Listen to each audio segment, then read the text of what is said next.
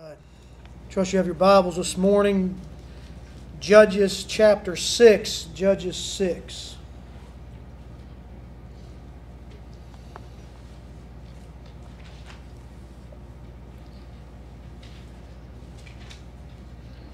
He would start out as a weak leader, but he would be led by a strong God. His name, Gideon. Gideon. Judges 6.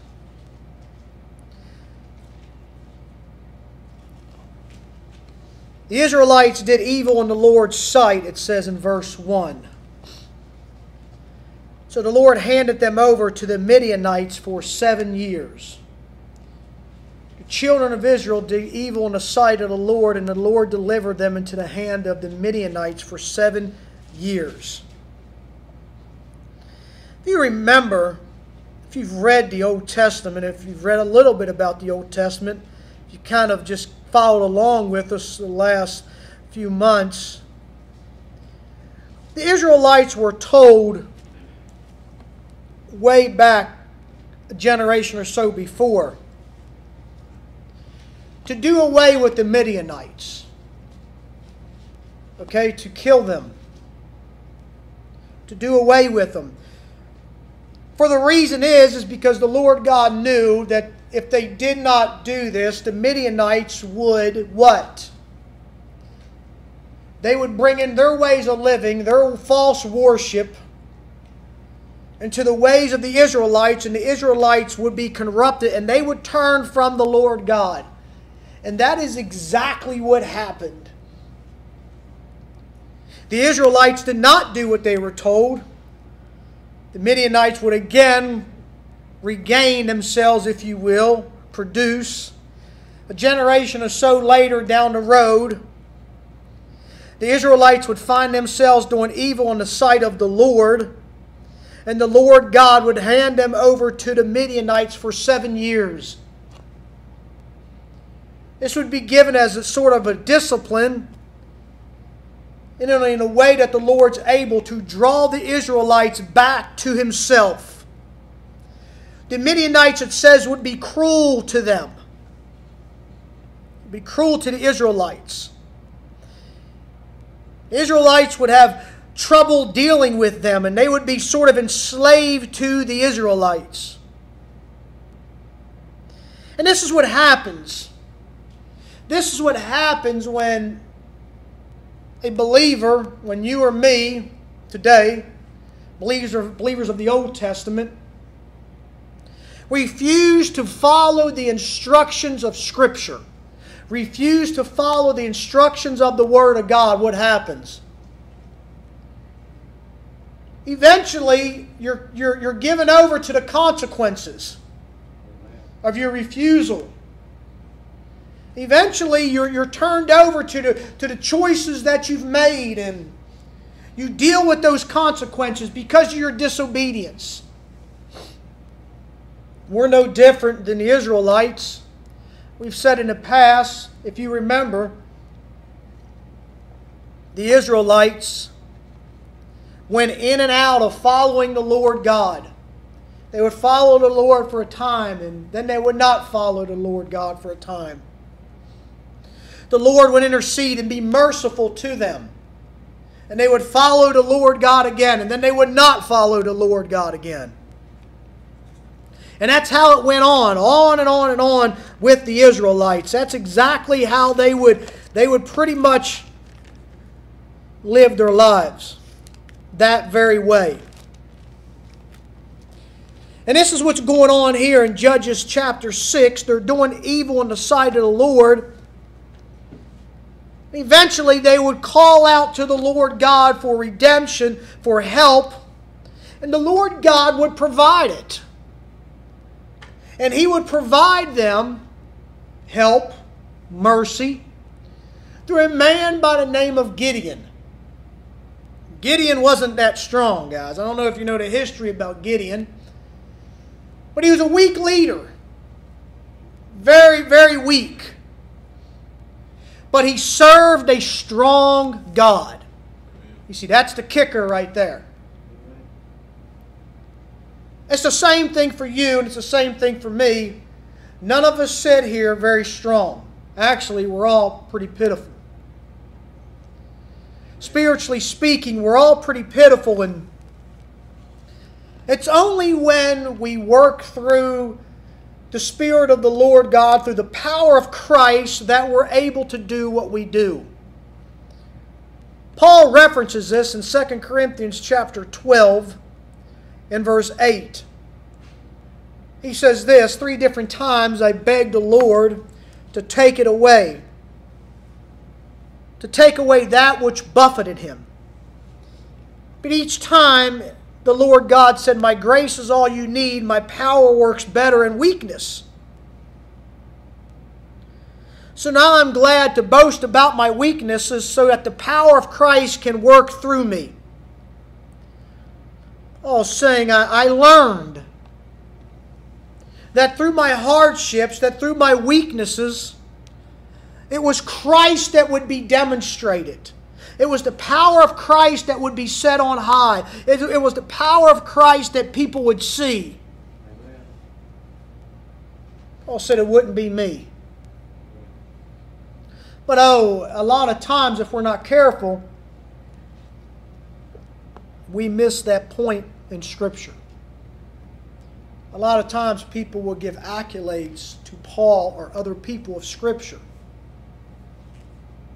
And they will so lift them up to a level where they do not belong, to a place where they do not belong. Because they're only able to do what they've done through the power of Christ that allowed them and given them that ability to do that. Paul says in verse 10 of 2 Corinthians chapter 12, that's why I take pleasure in my weaknesses and in my insults, my persecutions, my hardships. The troubles that I suffer for Christ. When I'm weak, then I am strong. Then I am strong in Christ, he says. Paul says all that I went through, all that my weaknesses, all of the weaknesses that I showed were demonstrations of the power of Christ. It was to show Christ, to lift Him. To lift Him on high. The same thing in Judges chapter 6. The same thing throughout history. The same thing in the future for Christianity. When we are weak, it shows His power. It just shows His strength. The strength of Christ. Israel has done serious evil in the sight of the Lord. Every time they planted crops, the Midianites would show up and they would destroy the crops. They would attack Israel. They would make life very difficult for Israel. Why? Because sort of this is Israel's consequence. A generation or so before, they should have done away with the Midianites, but they didn't, and now they're suffering the consequences of their disobedience. Sound familiar? Guaranteed it sounds familiar, because there's plenty of choices you should have made in your past in following the Lord God, the instructions of Christ, and you went a different way, and now you get to suffer the consequences of it. Some of us, the consequences, suffer a lifetime, if you will. Others, it's not so long, but it's the consequences that we suffer for disobedience. It's the same thing with the Israelites back in Judges chapter 6. They suffered the consequences. They were left with nothing to eat. As the Midianites would come in and they would take all their sheep, take all their goats, their cattle, their livestock. They would strip them bare. So eventually the Israelites would be reduced to starvation. Why? Because of their disobedience. But there would be a time that would come, it says in verse 6, Judges 6, that Israel would finally cry out to the Lord for help. And the Lord God would intercede. Even in Paul's life, even in the disciples' life of the New Testament, the apostles' life of the New Testament, they too would cry out for help, and Christ would intercede and strengthen them, as Paul just said in 2 Corinthians chapter 12, that when he is weak, Christ is strong. It's no different for you. It's no different for me. You're only able to serve our Lord, our Messiah, our Christ, our Jesus, through His power, through His strength. It's only through Him, and it's only through the Lord God, that the Israelites would find relief from the Midianites for their disobedience. They cry out to the Lord. And the Lord would send a prophet to the Israelites, it says in verse 7 and verse 8. And this is what the Lord God of Israel says. I brought you up out of slavery of Egypt, in verse 8 of Judges 6. I rescued you. I drove out your enemies. I gave you their land. I told you, I'm the Lord your God. You must not worship the God of the Amorites, in whose land you now live. It says in verse 10. I said unto you, I am the Lord your God. Fear not the gods of the Amorites, or do not worship them, in whose land you dwell. But you have not obeyed my voice. In other words, you didn't listen to me. You refused to listen to me, Israel. So that's why you are in the situation you are in today. Because of your refusal to listen. God's plan is never for His children to walk outside of His will. Never. God's plan is never for you to walk outside of His will. Never has been, never will be. But the Lord, in His grace and His mercy, the angel of the Lord, it says, came and sat beneath the great tree of Ophrah, which belonged to Joaz, the clan of Abiezer. Gideon, son of Joaz, was threshing wheat at the bottom of a winepress to hide the grain from the Midianites. The Lord God would raise up, and He would provide a man by the name of Gideon to rescue Israel. Now, Gideon would go from the threshing floor in hiding, to war in the open. He would go from one, if you know the history of Gideon, you can probably relate a little bit. Gideon would go from, I'm not so sure about this, to a mighty warrior for the Lord God. Even so, that he would find himself in Hebrews chapter 11, verse 32, the great what? The great Hall of Faith chapter. Remember a few weeks ago we looked at Barak? He was in Hebrews chapter 11, verse 32. When the writer of Hebrews said, time would fail me not to mention of certain believers that stood the test of time, that served the Lord God mightily, Gideon would be there. He would be in that great Hall of Faith, if you will. He would start out weak. He would start out doubting. But he would in time find himself a great, mighty man for the Lord God Himself. Amen. The KJV says he would find himself out to be a mighty man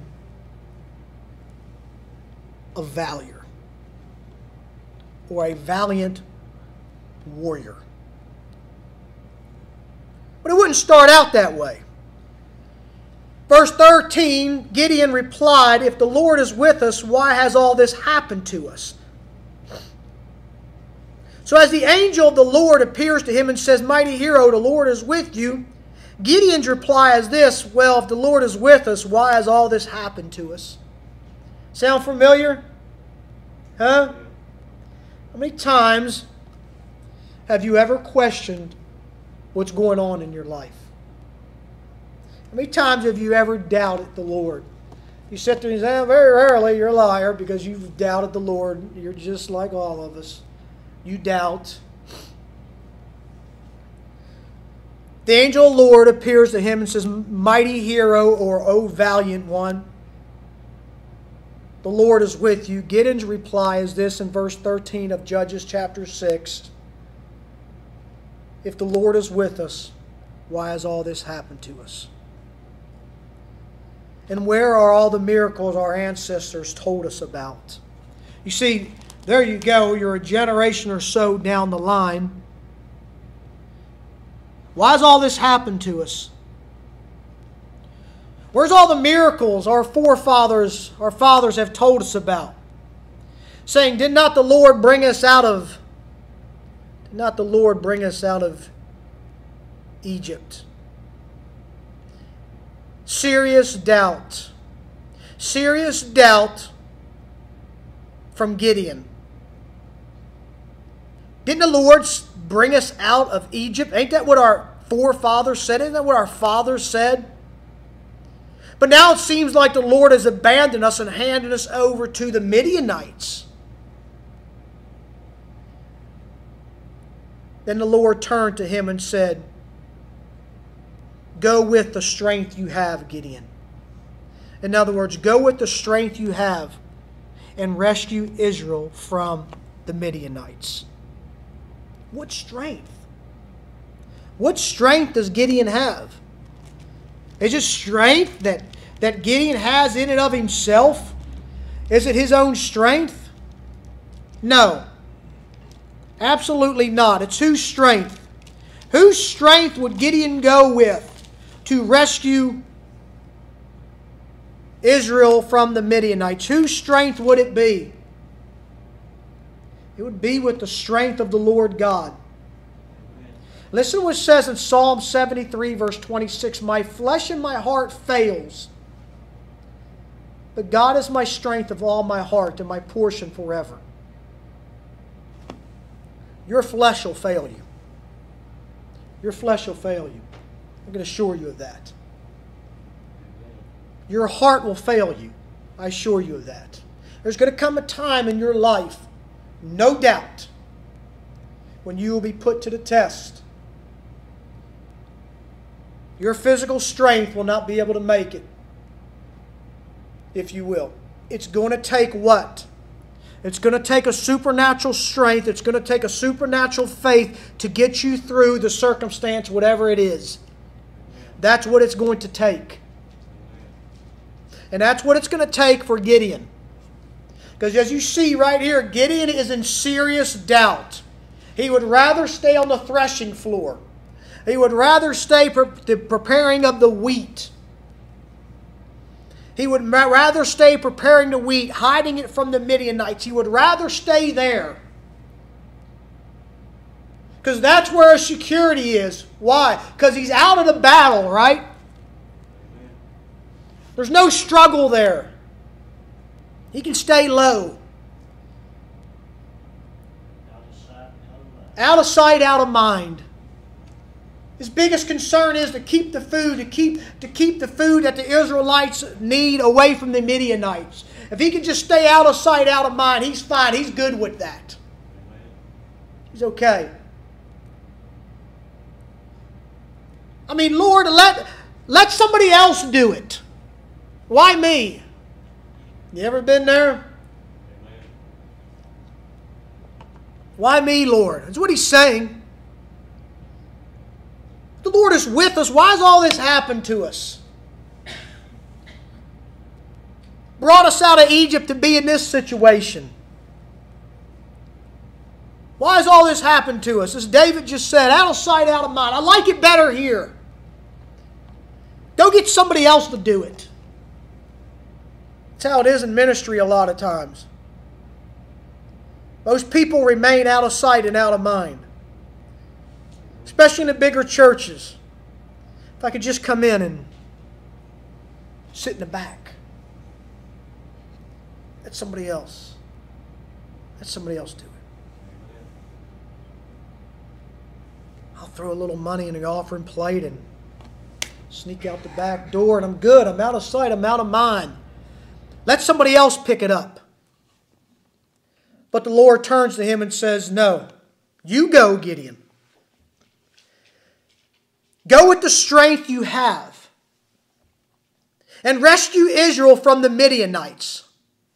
I'm sending you. Now understand, the Midianites were ruthless people. Very ruthless. They were a ruthless bunch. He says, you go. You battle the Midianites. Imagine put yourself in Gideon's position right now. The Lord God has come to you. You're on the threshing floor. You're doing what you want to do. You're out of sight, out of mind, as David just said. You're okay with it. The Lord God comes to you. The angel of the Lord comes to you and says, you're the one. You're going to be the one to go fight the Midianites. You're going to be the one to lead the way. It's going to be you. You're the chosen one. What would you do? I mean, most people, what? Take the easy way out, don't they? I mean, hey, come on. Get somebody else for this. Most people take the easy way out. Amen. But the Lord says, no, go with the strength you have. Rescue Israel from the Midianites. I'm sending you. You're the one. It's going to be you. You're the one I've called. You're the one I've prepared. You're the one I'm going to send. It's going to be you, Gideon. It's going to be you. Gideon, it's going to be nobody else. It's going to be you. This is not up for debate. Amen. This is not up for discussion. It's going to be you. You're the one. In Proverbs chapter 20, verse 24, it says this, man's goings are of the Lord. How can a man then understand his own way? In other words, what? It's the Lord God who divinely leads. Amen. A lot of times you don't understand. Gideon, you're going to lead Israel. You're not going to understand what's going on. But you're going to lead Israel, and you're going to have to completely lean on me for victory. Amen. And ultimately, you're going to do this battle with the Midianites. You're not going to do it with thousands of men, but you're going to do it with a few hundred. And you're going to go up against thousands of Midianites. Why? Why will this happen? Why is the Lord God going to put Gideon in this position? So that the Lord God can demonstrate what? The power of Gideon? No. So that he can demonstrate his own power to Gideon and to the Israelites. Amen. For them to see that it's the Lord God alone who has all the power. Amen. You read this passage of Scripture this morning. It's given to us for us to see that it's not about Gideon. Oh, that he's used, yes, but it's not about him. It's about the Lord God placing Gideon in a humanly impossible situation. Humanly speaking, it's impossible. He's doomed. But the Lord God places him so that his strength, the strength of the Lord God, may be shown.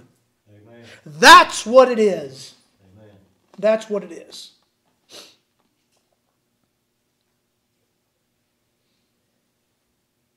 Gideon's reply in verse 15 is understandable in Judges 6. How can I rescue Israel? How in the world am I going to rescue Israel? You understand that, right? I mean, this is a guy who's just sweeping the floors, pressing the wheat, preparing the food, on the threshing floor, if you will. Amen. His response, now he's being talked about being chosen as judge of Israel. His response is this: how can I rescue Israel? I mean, look at me. I'm just mere me. I'm just mere Gideon. Nothing special to look upon. We've said it before. In the past, if you read on the life of the Apostle Paul, he was just mere Paul. I mean, the guy wasn't intimidating at all. Remember? Remember what we looked at that in the past? Paul wasn't intimidating. He was actually little. Health problems. Small of stature. Did not speak well. Remember, we get all this out of Corinthians. Amen. He didn't speak well. He wasn't a great orator. Wasn't nothing intimidating to look at. I mean, he wasn't no Samson. Wasn't nothing about him. But why? Wow, did the Lord God not choose him and use him in such a way? It's the same thing in our day and time. As an example, as one example comes to my mind, just, I mean, I don't know if you, most of you probably have heard, if not all, have heard of Corrie ten Boom. Right, there's a prime example. A lady who went through the Nazi Holocaust, the Jews, with such great faith in the Lord God to serve the Lord all the way through that, and serve after that all those years. She was, of course, nothing amazing to look upon. But that's what happens. The Lord God uses the weak things of this world to demonstrate just how great He is. Amen. Just how great He is. I think what happens to a lot of preachers especially is that they think too much of themselves and they don't realize that they are absolutely nothing without Him. Amen. And just as easily as He's placed them behind the pulpit is just as easily as He can take them away and never put them back there again. Amen. Because sometimes they see too much of themselves and they don't see that it's about Christ. Or they want to be like the next great minister, the next great preacher. It's not about that. Amen. It's about Christ being elevated. And the Lord God to Gideon is this: Gideon, it's not about this. It's not about you. It's about me using you to bring my people back to myself. But then we'll find out it doesn't take long after Gideon passes that they fall right back into sin again. But it's about me being glorified, Gideon. It's about me. Amen. Gideon's response was very humanly in verse 15. How in the world can I rescue Israel? My gracious. My clan is the weakest in the whole tribe of Manasseh. I'm the least in my entire family. I mean, you look around the family, I'm so weak. I'm so feeble. I'm just a little guy. Sound familiar? Who else was a little guy? Who else was a little guy in the Old Testament? King David, right? Huh? Amen. When they brought all the family members down, all the young men down, and the Lord said, "This is not them. Where's David? We got somebody else." And he said, "Well, he's out in the field. Old Nobby need David, tending the sheep. He would be the one." Amen. Right? He'd be the one. He would be the one that the Lord God uses. Why? To demonstrate His power. Amen. Gideon says, I'm the weakest. I'm the least in my whole entire family. I mean, I'm the runt. Okay? I'm the run of the litter. Amen. I'm the run of the litter. I'm the one who can never get it together. And Gideon's reply, okay, if you're truly going to help me,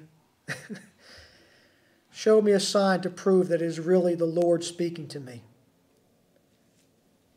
So Gideon has serious doubt, doesn't he? We all have been there. Amen. Jeremiah was told, I'll be with you, and Jeremiah doubted at times. David is told, I'll be with you, and David doubted at times. Paul said, I'll be with you. Paul doubted at times. Peter was told, I'll be with you, and Peter doubted at times. Gideon's no different. But through it all, eventually he would find himself in the hall of faith in Hebrews chapter 11. Why? Because he was a faithful man of God. Amen. He's got some doubt here in verse 17. If you're truly going to help me, show me a sign to prove that it's really the Lord speaking to me. Don't go away until I come back and bring my offering to you. He answered, I will stay here until you return. Gideon would hurry home, cook a young goat with a basket of flour. He baked some bread without yeast, carried the meat in a basket and brought in broth in a pot. He brought them out and presented it to the Lord who was under the great tree of Ophrah. The angel of the Lord God said, place the meat and the unleavened bread on this rock and pour the broth over it. Gideon did as he was told. Then the angel of the Lord touched the meat and bread with the tip of the staff of his hand, and fire flamed up from the rock and consumed all he had brought, and the angel disappeared. When Gideon realized it was the angel of the Lord, he cried out, O sovereign Lord, I'm doomed. I've seen the angel of the Lord face to face. I'm doomed. When he realized he was in the presence of a holy God, of the angel of a holy God, he said, I'm doomed. I'm doomed. See, the only way you can stand in the presence of the Father is through the Son. Amen. That's it. Amen. You will never stand in the presence of the Father unless it's through the Son. Never. That's what's so horrific about one that passes on from this life to the next without the Son, without faith in the Son, without faith in Christ, is that he will stand in the presence of a holy Father without the Son. He will stand alone. Amen. With no intercessor. With no one to speak on his or her behalf. Listen, Gideon's response to realizing he's in the presence of a holy God says, I'm doomed. I'm doomed. Fear immediately strikes. Amen. It shudders you sometimes when you hear people mock the Creator God. Amen. It's bad enough when they deny Him. But to mock Him, to make fun of Him, is shuddering. Amen. To realize that they literally hang over hell. Amen. And He's the one holding them. But yet they mock. They mock this holy God. They mock this righteous God.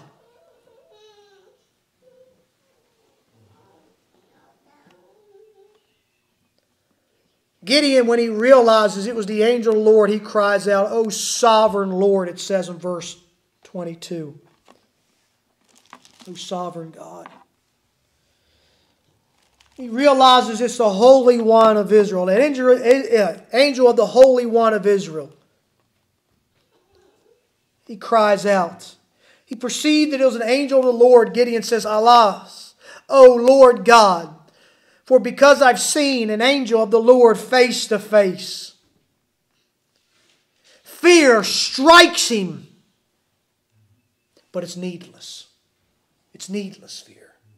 Why? Because he's the chosen one. He's the one for the task. He's the one that the Lord has set his hand upon. Amen. And the Lord responds to his fear in verse 23. And the Lord says unto him, Peace be unto thee, fear not, thou shalt not die. It's all right, the Lord says. Do not be afraid. You will not die. Amen. You know, you can look at our own lives today. As we look in this life of Gideon, you can look at our own lives. We have no reason to fear as believers, do we? Because what?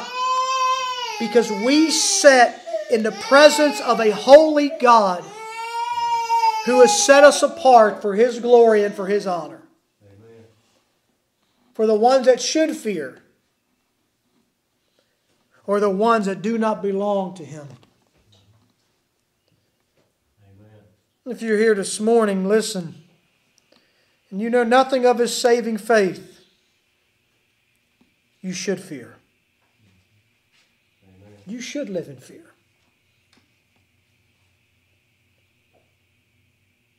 Because you're on your own. You have not an intercessor. You have not a redeemer.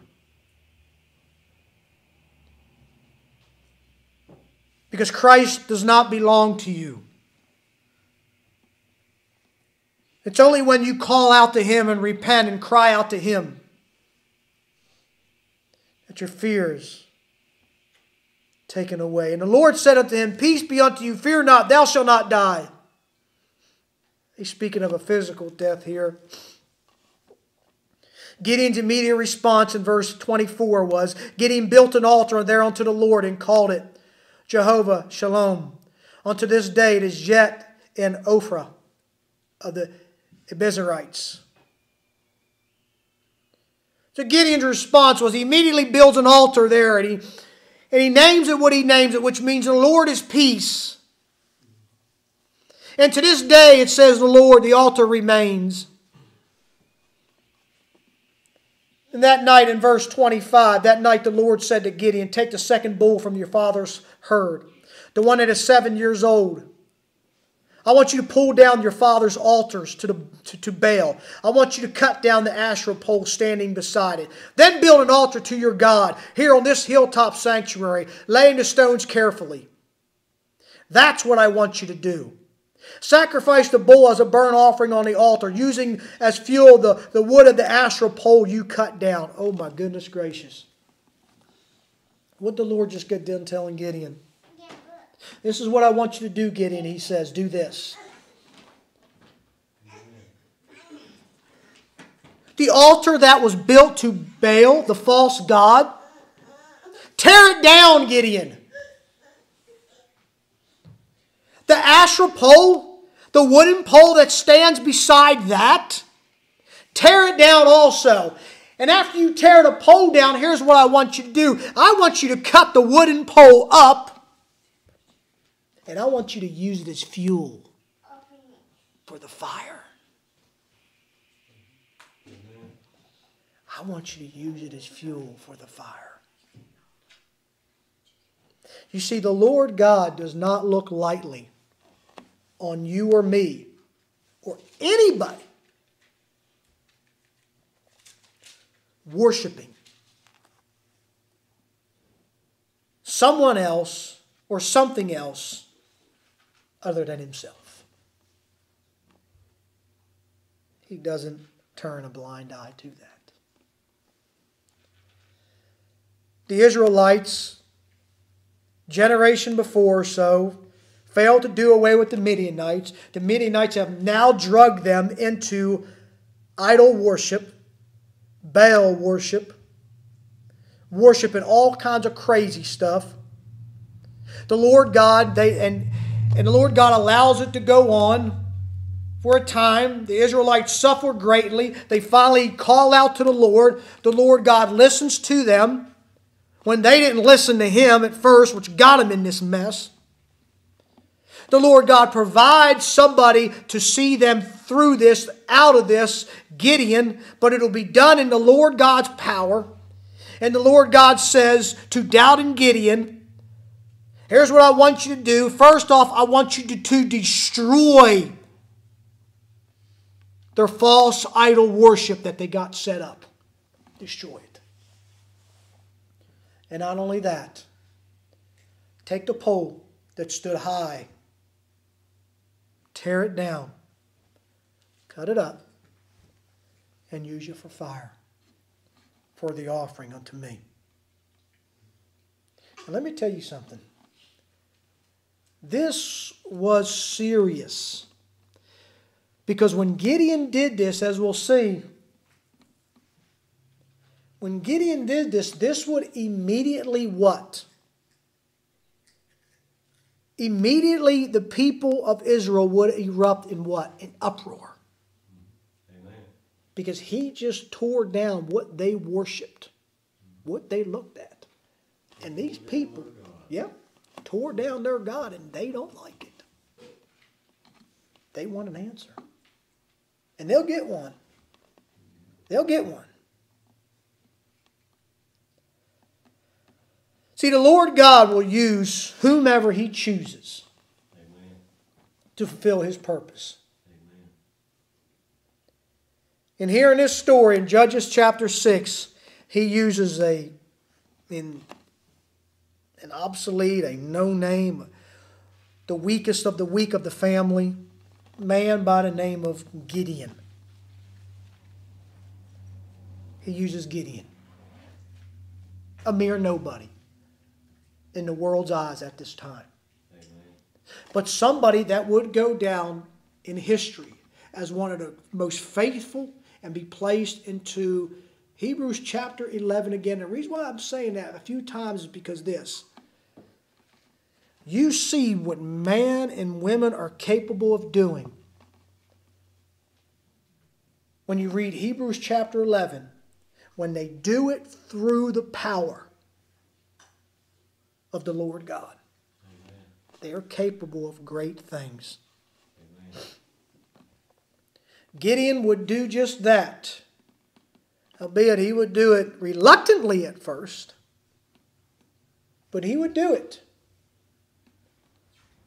And he would realize that it would be done through the power of the Lord God, the power that He would be clothed with. And you pick that up in verse 34 that ties right along with the verse 14 of Judges 6. Verse 34 says, then the Spirit of the Lord clothed Gideon with power. He'd be clothed with power. As we close this morning, listen. When you look at the life of Gideon, understand that he was a mere man clothed with the power of a holy God. Amen. This wasn't Gideon. It was a holy God working through Gideon, demonstrating His power through Gideon. Amen. To where this God would be lifted up, our God, our Lord, our Savior. And when Gideon realized that it truly was the Lord, his response was, "O sovereign Lord, I'm doomed. I've seen the angel of the Lord face to face." May we have that same response in knowing that we serve a sovereign Lord, a sovereign God. Amen. And though we're not doomed as believers, So many around us are, that choose not to call on Him for salvation. May we pray for them. May we tell them about this sovereign Lord who one day